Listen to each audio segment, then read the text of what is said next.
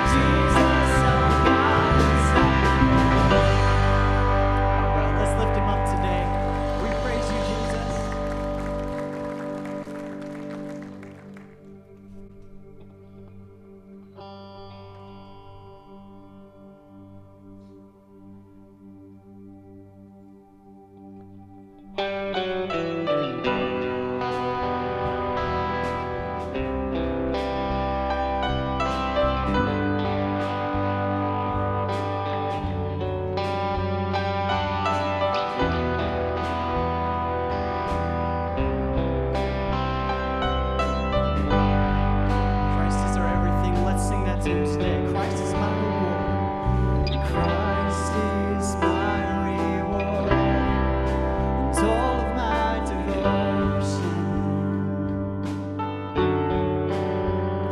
Now there's nothing in this world that could ever satisfy.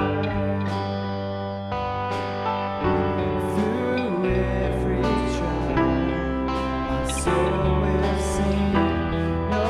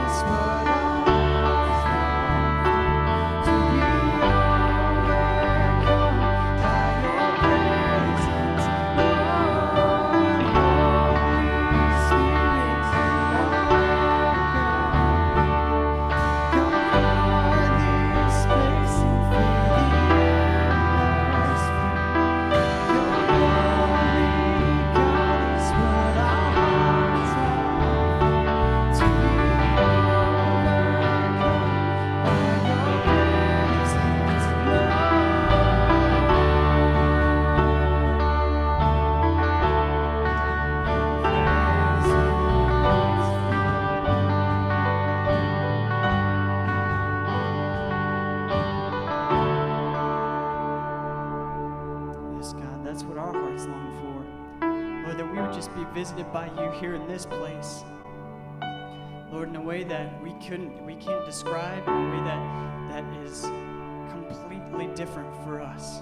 Lord, because you are holy. You are Almighty God. And so, Lord, it's your presence only that we seek this morning, your presence in our lives, in this moment, God. Lord, we just seek to know you more. We just seek to go a little bit deeper with you today. And so, God, would you just draw us in? Would you just draw us in this morning as we're seeking you?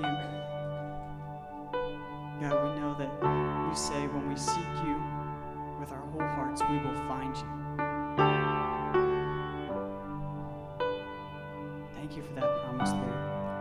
Thank you for the promise that you are always with us, that you never forsake us. And so whatever circumstance, God, whatever we're walking in with today, we just give that up to you. We just release it right now in Jesus' name. Lord, that your name and your name only would be lifted high in our hearts, God. That only you would be at the forefront of our minds, of our hearts, that you would sit on the throne of our hearts. And so, Lord, just as you're with us now, we pray that you would just be with us. Lord, that just as we're worshiping now, we pray that our lives would be offered as worship to you, holy and pleasing. So, God, we give you this morning. And we ask all this in your name, in the name of Jesus Christ. Amen. You can have a seat this morning.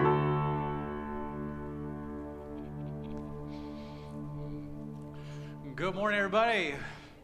We are so glad to have you here this morning as we are getting ready to finish out our summer sermon series today on the Ten Commandments. There are a number of things that are going on that we would love you to know about or be a part of. So let me give you just a few of those here this morning. Children's ministry training is happening right after this service. So if you serve in children's ministry, make sure you get back there with Jen and Jenny and get trained up there today. Just out of curiosity, how many of you are children's ministry volunteers? Wave your hand like you're proud, like way up there. Yeah, give those folks, look at all those folks. A round of applause to all those people. We are excited for that there this morning. Let's see, worship is going on. That's right. All right, so Abe Kramer is having another worship night this Friday at 7 p.m. And it won't be here. It'll be over at Harrison Smith Park.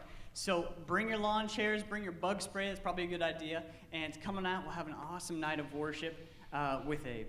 Awesome. That's and then on Sunday, a week from today, is Move Up Sunday. So whatever grade you're in, you're moving up.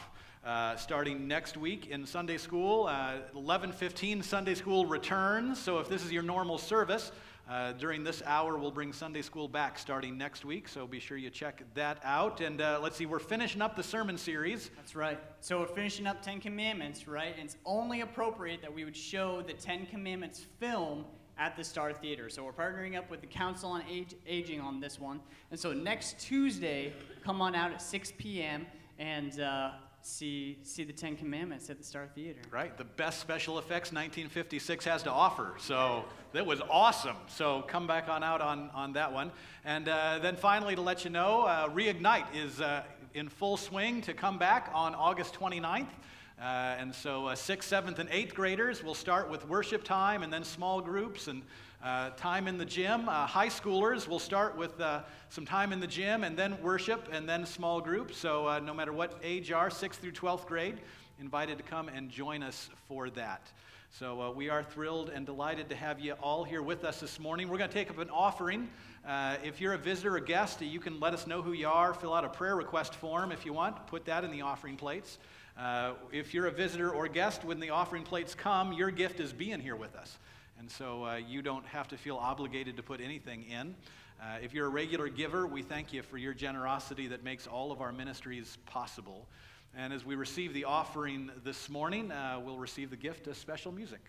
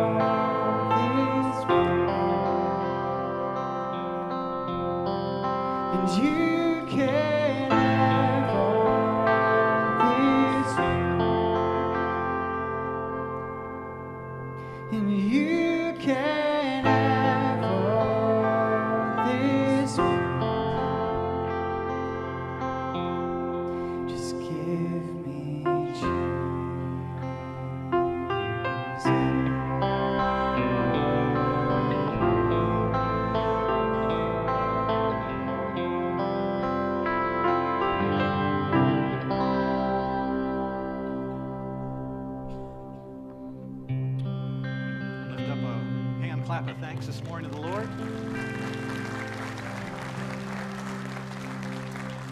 So Lord, we thank you as we would come to open your word as we finish out in worship, that you might continue to have prepared us for what you would speak to us. We give you thanks in Jesus' name. God's people said, amen. Before we get started, why don't you go ahead and stand up and greet a few people this morning. Tell them you're glad they're here with you.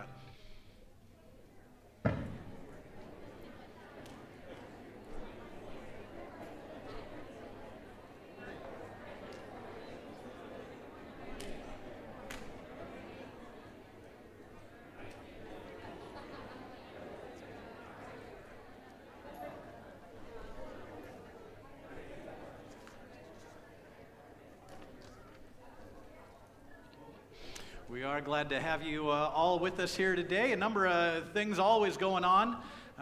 Let's see, Angel, I see you here. Did you know that the flowers up here today are for you for your 10th birthday from your mom? Right?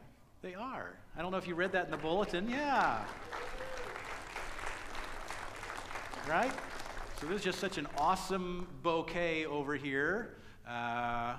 I don't know, Lisa, Angel, you want to come up? Can we pray for you this morning? For no other reason that you got the flowers and I feel like doing it. Right? We'll give you that as your birthday gift today. Anybody else, if you want to come up and pray with Lisa and Angel, you just go ahead and hop on up here. Oh, my goodness. You're doing fine. You're all good. You're all good. You got beautiful flowers over there today. I just feel like praying for you. For no other reason than I saw your name and I saw the flowers. Is that cool? All right. So God, we give you thanks for each birthday. We thank you especially today for Angel and for the chance we have to celebrate with each other. Lord, I thank you for Lisa. I thank you for your continued strength and courage in her life in all things. And so we thank you today that we could worship you together. We do it in Jesus' name. God's people said, amen. There you go. You can give Angel a round of applause today.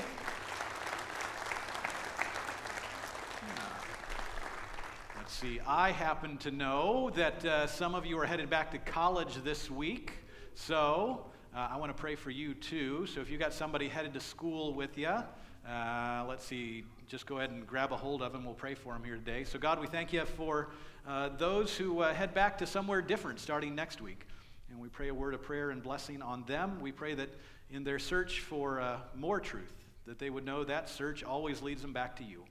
So we thank you for parents and families, and bless them now as they go in Jesus' name. And God's people said, amen. Very good. We appreciate all of that that's going on. Let's see, a couple of things just to give you a heads up before we get into the sermon today. There's a devotional booklet written by our youth out there on the featured ministry table. If you would like this 16-day devotional, it's got just a verse and a paragraph and some questions for reflection.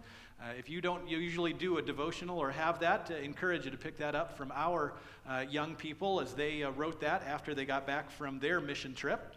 And then just a heads up that in October, we're going to be doing a new all-church group, all-church study. We're going to be using the book Lead for God's sake. And if you like to get started early, if you're an early person, you're like, I want to get that and do that, we've got copies in the office. We pay $8 for them. If you'd like to give a donation and pick one of those up, you are welcome to do so as we prepare for that next all-church study out there in October. We are finishing up our 10 Commandments series today. We've been doing it all summer long, and so today we come to our final commandment, which, if you've been memorizing them along the way, is what? No coveting. Thou shalt not covet. Thank you. So they're in your bulletin, by the way, in case you want to cheat today. One last time to know what's in them. Now, some of you might think, well, I remember number 1, and I want to tell you, I hope you remember number 10, and if you do, it's because you are experience the serial position effect. Woo, there's a 10-cent word, right? Got to be careful. You're like, what in the world is serial position effect? Well, it's when you love cereal. No, it's not. That is not what Jesus ate, right? Serial position effect is this. Our brains tend to remember the first and the last thing. We tend to remember the first and the last thing somebody tells us. We remember the first and the last thing we do in a day. We remember the first and the last thing. Any event that we have, our brains are hardwired to tend to remember the first thing and the last thing. It's why first impressions are so important. It's why how we finish matters so much, because sometimes things in the middle, they get a little fuzzy. If you go buy a car, the car salesman will tell you, this is a great car. It costs more than you can afford. You should buy it. And do you know what you've heard? Great car, I should buy it. Right? That's why you put the bad stuff in the middle. You put it on the things that you're going to remember on the ends. That's how your brain works. And so we're going to finish out the 10 Commandments series today, and maybe you remember commandment number 1. I hope your Bible is almost fall open here to the book of Exodus, and Exodus chapter 20 is where you find the 10 Commandments that we've been doing. Commandment number 1 says, you shall have no other gods before me. That's what God wanted his people to know before anything else, before any other commandment he would give them. He told them, no other gods. Then he gave a little bit of explanation about how that would look. Don't make any idols. Don't use my name in vain. Honor the Sabbath. Those things all flow out of that first commandment. Then today we're going to do the last commandment. It's a little bit longer. Exodus 20, verse 17, if you're in that same chapter. It says, you shall not covet your neighbor's house, or you shall not covet your neighbor's wife, or his male or female servant, his ox or donkey, or anything else that belongs to your neighbor. That's the final commandment. And so the serial position effect says, well, here's what I remember. That's right. God said, don't have any other gods and don't covet. Don't want stuff that other people have. That might be what your brain holds on to. But the problem here is with the Ten Commandments. How long did God's people obey the Ten Commandments? How long did they keep in perfect obedience? Yeah, they didn't even make it to down the mountain. Like Moses came down the mountain as Charlton Heston, and he broke the commandments right over that golden calf. That's the poster for the 1956 version of the greatest entertainment of all time, right? So we're going to be showing that up at the Star. You can bring a date night, hang out with the Council on Aging up at the Star. In a week and a half, we'll watch the Ten Commandments together. It'll be awesome, right? Literally, as Moses comes down the mountain, they're worshiping a golden calf. Keeping the Ten Commandments was not the answer that God's people were able to give. God had given them a whole list of things that they shouldn't do. But you know what happens when somebody tells you don't do something? You tend to want to try to do it, right? When you hear no, one of the reactions our sinful brain has is to say, well, why not? I think I should. Maybe I'm going to try, right? It's what makes no such a powerful and dangerous word. Because ultimately, if we want to be people who glorify God, who actually live for Jesus, if you want to be a successful person, period, you've got to learn to grow beyond the no's in your life. No's are important. You should tell children no when they're doing something dangerous. You should have somebody tell you no when things are not good for you. But we don't like no. We don't like to hear no's. And some of us, we think that church is all about the no's, all about the things we shouldn't do. We get locked into making sure that nobody else does those things either. Religion becomes toxic when it's only about telling other people what they shouldn't do. Because ultimately, the gospel is not simply about the no's that God gives us to keep us safe. It's about where we go from no. We have to grow through the no's. There is a sense of movement for us as we get older from protection to preparation. When your kids are tiny, I mean like baby tiny, right? You are in charge of absolutely taking care of them. You should not let them out of your sight. You should make sure an adult is always watching them. You want to know where they are at all times. Some of you are a week and a half away from kindergarten. And you're going to have to take a new step because you got to say, now I got to let this child go to kindergarten. I've got to let them be on their own in a classroom and a teacher and somebody I don't know and cafeteria food. Some of us are about to send our children to college. Say, woo, there you go, on your own. No more no's from me. Text me every day. Right? Let's do this. Let's try this. Imagine this scenario. Let's talk about kissing. Let's make it practical. Kissing, right? If you're in first grade, boys, should you kiss a girl? No. The answer is no. We'll do a parenting class next. No. The answer is no. No. How about second grade? No. There you go. Third grade? No. Fourth grade? No. Sixth grade? No. Yeah, it's getting quieter. The answer is still no. Still no. Still, the answer is sixth grade. Still no, parents. It should still be no, right? How about this? When you get married, should you kiss your wife? Yes, don't say no. I had you sort of tricked into the no's there. The answer is yes. Right? You may now kiss your bride. That's what I tell people. I give them that order, right? Somewhere between first, second, third, fourth, fifth grade and marriage, you go from, okay, don't kiss girls to like, okay, I got to get ready to kiss my wife, right? At some point, God prepares you for your development of relationships, where it's simply more than just protecting you from all the bad stuff that's out there to preparing you to be a person who can face it. It is one thing to talk about holiness as God's desire to remove us from the sin of the world, and a whole another level of holiness to say, God, now help me step back into the world. One thing for God to say, I want my people to be separate. Another thing for him to send his son into the world to sit with sinners, tax collectors. God moves us from protection to being prepared for what is to come. So when we read this final commandment, I want to tell you, many of us think about, okay, I don't want to covet the house, the spouse, the animals, or anything else. All right, you want to get that? You kind of think of that as the list. That's what the commandment is about. You're thinking, okay, I won't covet that house. I won't covet that spouse. I don't want to covet that animal or tractor or car or whatever it is, right? I don't want to covet anything else. That's a hard thing, right? We read that commandment. We say, we shall not covet your neighbor's house. You shall not covet your neighbor's wife, his male or female servant, ox or donkey, or anything else that belongs to your neighbor. But I would challenge us to know that it's not about the stuff in this commandment. Let me read it this way. You shall not covet your neighbor's house. You shall not covet your neighbor's wife. You should not covet his male or female servant or his ox or donkey or anything else that belongs to who? Your neighbor. Yeah. It is a commandment that is not about stuff. It is a commandment that asks us, who's your neighbor? That's the challenge of this final commandment. Don't get stuck on the stuff, because the stuff is not the focus that God calls us to. In fact, I would tell you that stuff is the thing that gets in the way of us understanding what God wants us to do. Jesus, in the Sermon on the Mount, which is the other place we've gone all summer long, all right, if you've been here and you don't know the 10 Commandments, we have failed you. If you've been here all summer long and you don't have a place in your Bible where you've been reading the Sermon on the Mount, we've failed you. And so as we finish today, please, I tell you, go back and make sure you read those commandments that God has given. And then go and read what Jesus does as he takes all of those commandments and takes them to a whole other level. For people who had missed what God was doing in the rules and the regulations, Jesus comes to say it was always about the relationship that God desired to have with us.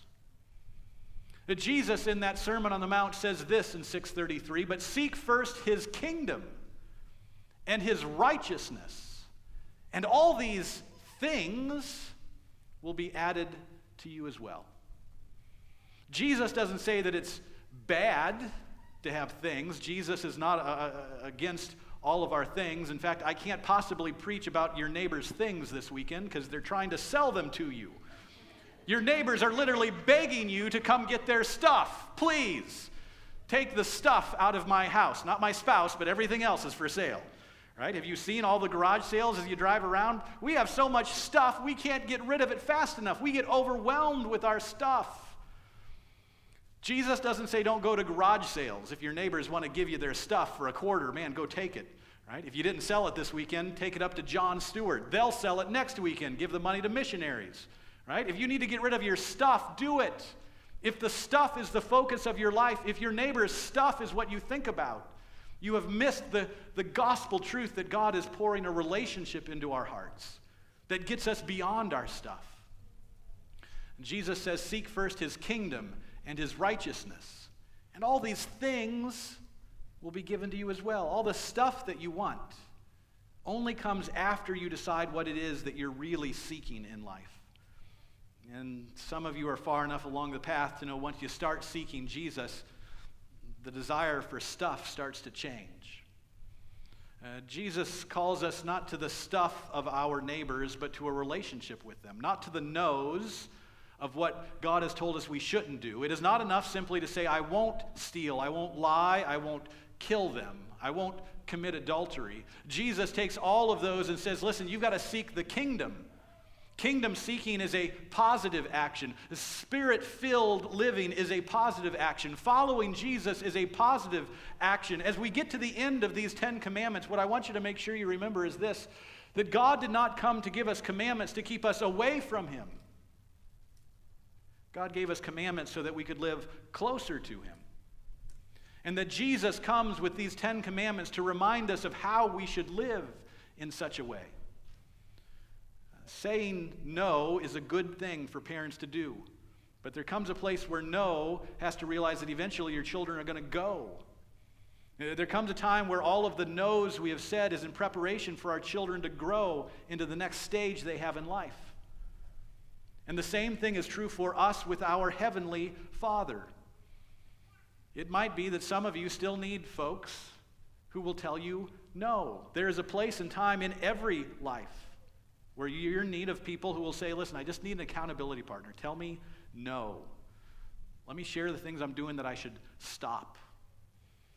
But part of why we gather for church then is not only for that kind of accountability, not only to say I want to move out of whatever life I'm trapped in, to move to a new life that says now I want to go somewhere different. I want to take it to the next level where I'm not just saying no, but I know that God wants me to live in a new direction. Which commandment does that? Which commandment is the most important, you might want to know? I got all these laws. I'm reading all these rules that God gives in the Old Testament. Which one, really, if I can only remember maybe one or two, is the most important? Well, good news, somebody already asked that question. In Mark 12:28, one of the teachers of the law came and heard them debating. And noticing that Jesus had given them a good answer, he asked him, of all the commandments, which is the most important? He wants one. He wants one commandment from Jesus. It's a bit of a trick. Maybe it's hoping for an answer. Maybe it's a struggle this guy was having. Maybe he's tired of all the rules and regulations that he's living under, and he sees in Jesus something that he hasn't seen from anybody else. Maybe you're there today coming to church. You're like, wow, when I think of church, I think of a lot of things that tell me what I shouldn't do. I don't want to be a part of all of that keeping me away from God. Maybe you haven't been to church before and you think, I don't want to just find some place that gives me the list of things I shouldn't do. There's got to be more to it than that. Which commandment, as followers of Jesus, is the most important? The most important one, answered Jesus, is this: Hear, O Israel, the Lord our God, the Lord is one. Love the Lord your God with all your heart, with all your soul, with all your mind, with all your strength. That's it. That's the most important commandment. The man asked him for one. Jesus gives one. The second is this. Wait a minute. What do you mean the second? He asked for one commandment, and Jesus is moving on to two. Jesus is tricky like that. The second is this: love your neighbor as yourself. There is no commandment greater than these. Now, it's somewhat bad English, but it's exactly how Jesus says it as recorded in the gospel. Because it should be, there are no greater commandments than these. But Jesus seems to clearly point the answer to tell him that he understands that he's given two commandments, the first and the second. But when he sums those two commandments up, he explains that there's no greater commandment, singular. There's no greater commandment, one. Jesus puts for us these two commandments in place and says they're one commandment together. That loving God and loving people, loving your neighbor, are not two different actions. They are the same action expressed in different ways. Jesus gives us a first and last commandment, a beginning and an end to how we should follow him. He says, love God and love people. Jesus doesn't even give you anything in the middle to forget. If you want to know how Jesus sees the 10 commandments, he understands that all of those commandments fall under that first and that last rule, to have no other God before me, and to not want anything that your neighbor has, but rather to be able to see your neighbor, are really summed up in these two commandments of positive action. This one desire to love, in the vertical and the horizontal. That willingness to say, God, I'm going to love you, and because I love you, I love people, and when I love people, I'm loving you. That's a radical concept. That is a truth that we have to wrap our minds around over and over and over again, because we are people who tend to love stuff and use people. When God calls us to be those who would love people and use stuff, those are two very different actions. It is one thing for us to focus on the no's, and no's can be important, right? You should have discussions. You want a little marriage counseling here, a little parenting tip. You should occasionally talk about things that you want to say no to, right? Those things that irritate you that you say, let's talk about this because you should stop doing that. Pick up your underwear, right? Stop it. Pick it up. Don't leave it on the floor, right? That's not my issue. I'm just sharing sort of a hypothetical. Right? Don't do that, right? That's good and healthy. But more than that, you should also have a list of things you say, you know what, this is what I want you to do. This is what would help me. Help me, help you. Help me, help us, right? I want you to tell me what you want for dinner. Just don't say, I don't care. Just don't. Tell me what you want. I want to know. It's a positive action. It moves you in a positive direction. The problem with most of our relationships is we get locked into the negatives and the stuff and the resentments. And so we start to get to a place where we just block ourselves off. We're content with no. When what God desires for you is a greater yes. The word amen is not a word that means the end. The word amen is a word that means yes, and I agree. In the church, when we end our prayers in such a way that every time you end a prayer and you say, in Jesus' name, amen, what you're really saying, what the intent of that word means is to say, in Jesus' name, yes. That moves our prayer life to be a prayer life that simply says no, no, no, to a prayer life that says, God, I want to hear your yes, yes, yes in my life. What does that look like practically? Maybe it looks like prayer and worship. Maybe loving God and loving people means suddenly you realize why worship together becomes so important. As we move into a new school year, a new season, I want to encourage you to make worship a priority. As you set your fall schedule, I want you to say Sunday mornings and worship are important because it's how we share our love together and together give that love to God. You can go down to the park and do it on Friday night with Abe. Prayer and worship matter to us as means of showing love. There should not be a single student, a single school teacher, a single homeschool group that doesn't know they're prayed for. But the only way they're going to know they're prayed for is if followers of Jesus reach out to them and say, I'm praying for you. Now, there are little prayer cards for schools out there on the featured ministry table as well. This month, our prayer team is asking us to pray for our schools together. Next week, we'll pray for students and teachers. But the only way people who don't know is if you go tell them. I would love for teachers and administrators to be overwhelmed in the next 10 days with notes from parents. Right? Your teacher can't lead your children in prayer, but you can tell your teacher you're praying for them. Right? There's lots of things that the world will say no to, but the church gets to move beyond and say we can say yes. Maybe it's study in groups. Maybe you want to get into a group, lead for God's sake. Maybe you already want to say, God, I don't think I have time in my schedule, but I've got 2 months to get ready, to find an hour where I would step out and meet some new people. Can I tell all of you, you're awesome people, right? You're awesome people. More of you should know each other. So we're going to get to know each other. Right? We do that in groups and sharing and time together. And starting next week, we're going to do a new series called Judged. Right? Judged. That sounds scary in a church. That'll drive people away. Right? We're going to do Judged from the start of school until the fair. Why to the fair? Because at the fair, everybody gets judged. How many of you ever gone to the fair and gotten judged? Yeah, if you've done any project, right? Like, look, here's my flour, here's my picture, here's my pickles, here's my cucumbers, here's my sheep, here's my lamb. If you've ever had anything at the fair, you've been judged. I would love to get your picture of you being judged, right?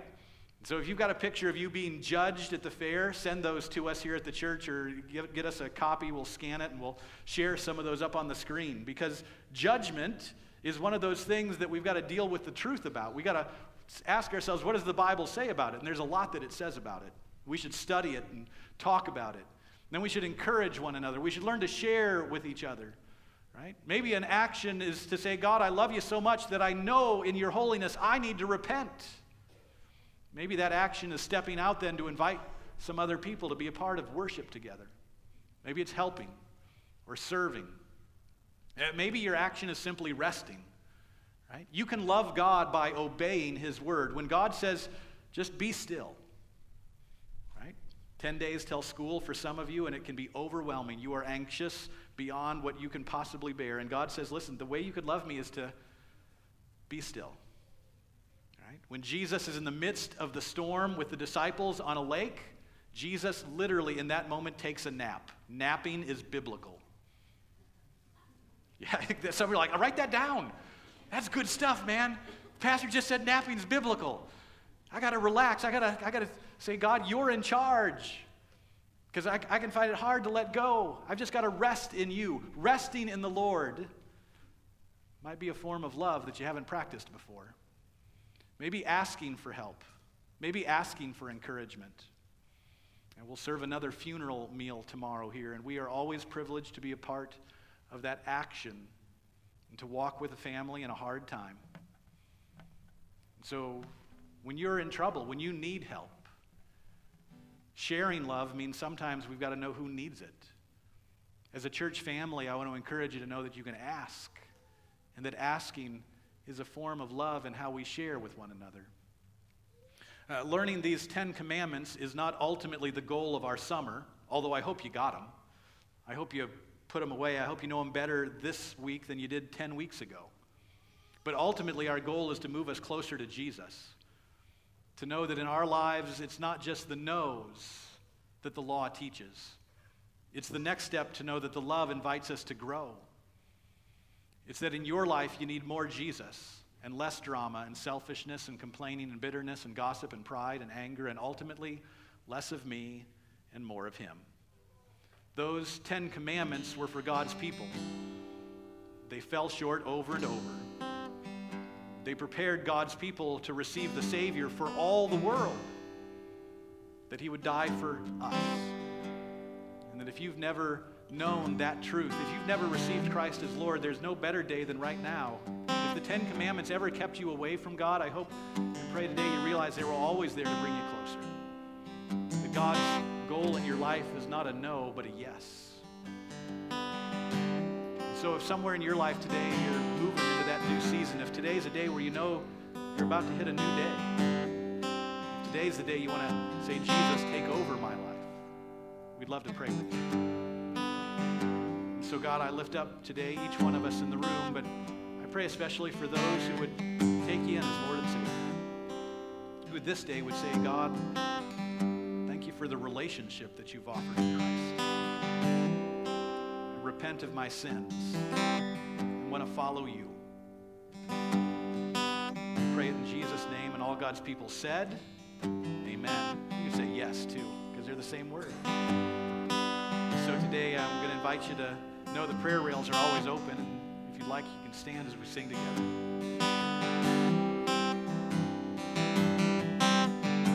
Let's just finish out with these simple verses right now.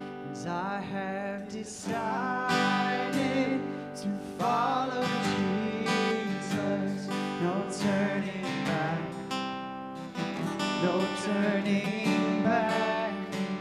I have decided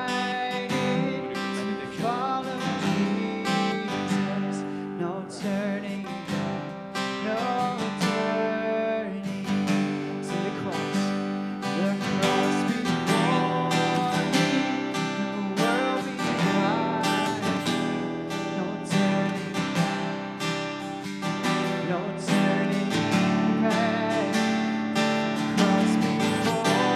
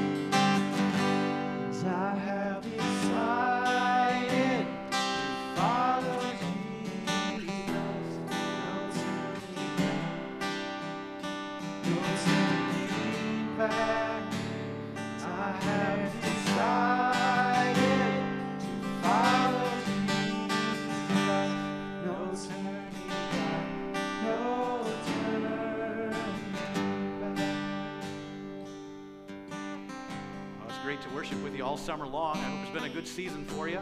Another summer almost over. We pray as you come back and we go back to school that we would continue to bless and influence and share the gospel of Jesus Christ with all that we can. I think we're leaving the chairs right where they're at. Yeah, we will not stack chairs today. Thank you upstairs. Very good. We are moving some stuff out of the rooms next door for new carpet. If I get a couple of guys to stay, it'd just take us like 5 minutes. We would love that much help with us today. That would be great. I want to thank you for the privilege of serving with you week in and week out. It is an amazing journey to know that we're on. Laura, why don't you come up here? We'll do the benediction.